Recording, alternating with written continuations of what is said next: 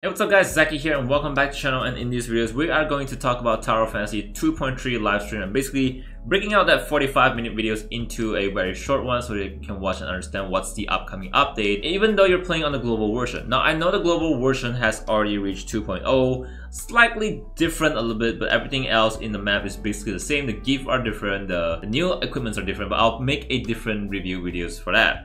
Now in these videos, we're gonna break down that videos into information that's easier for you, new character, upcoming event, and basically if you play the CN version, I hope this helps you as well. So first off, they mentioned that Rubila is going to be a boss fight, but we don't know whether she is going to be a world boss fight. I'm pretty sure assuming she's standing on Hera's battle arena, this could be a third phase, or maybe this could be a raid boss fight in that arena. Now moving on, we also have two new characters introduced, which is Joy Miya as well as Icarus, right? And then Shiro and Ene will also be involved in the future storyline. Now not sure if this is a main story or a side story, but considering from the PV, I like to believe this is a main story. Next off, we have our new Wolf character called Fenri, and what weapon is she using? People are very confused. What does that even mean? But if you Google it, it means gluttony. And if you Google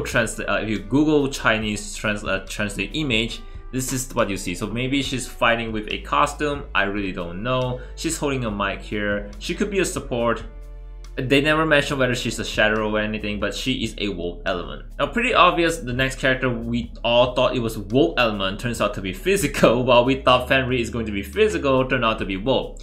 Umi, right? So her birthday was actually yesterday and she is using a whip, very straightforward, and she's going to be a physical DPS.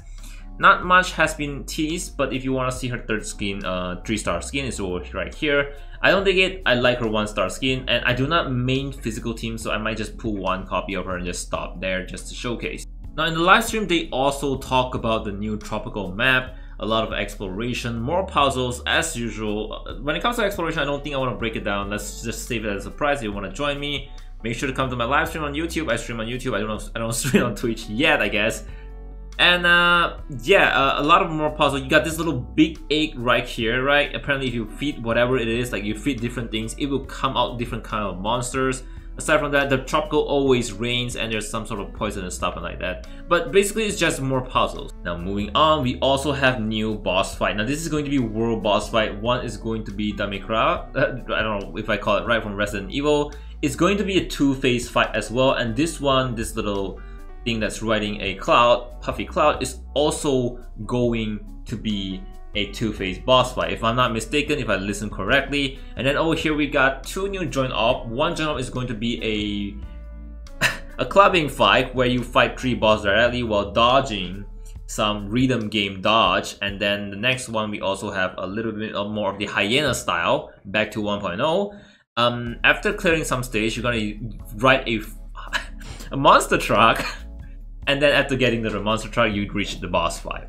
Now I'm not sure about what you get from this joint op yet, so stay tuned for that. And then we also have new event. I'm not sure what this is yet, but from what we understand, it's new event. I hope it's new event, or maybe a new system, we really don't know. And they also introduced fishing system where they actually showcase it in Astra. I'm pretty sure you can also fish in Vera or maybe in the underwater row, and then you can buy fishing rod, upgrade, and unlock some stuff.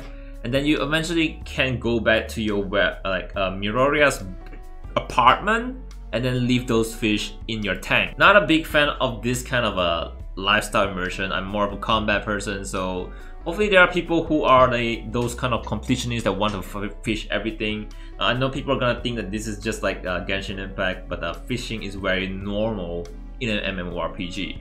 Next off, something that I'm very excited, even though I said I don't like mini games, but it seems like they finally add mechanic and animation to the bowling system, so very excited. All that's left is the pool and snooker system, billiard system, we really need that.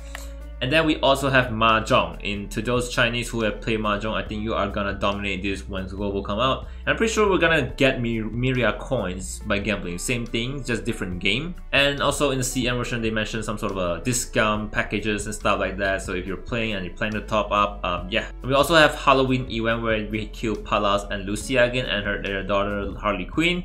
Not sure the rewards, but this is something for us just to beat every single day. I hope they introduce something more entertaining. So aside from that, they also mentioned a Q&A session saying, what is there going to be any new aberration character aside Lingyue,姐姐? Okay, I got that right. So they mentioned there's going to be one, otherwise Ling is going to be very lonely, but they said that it's not going to be so fast. Aside from that, they also mentioned some sort of a new equipment upgrade system. I'm not sure if it's a new equipment or maybe the equipment that we're currently wearing are gonna get some sort of improvement and stuff like that. So hopefully it makes rolling for stat easier. We don't know, but they said there's gonna be something new. And aside from that, they're asking whether we forgot about the whereabout, the reason why we came to Wera. And then they mentioned that, yeah, we remember, and its name is Shirley wanting to find Zeke again.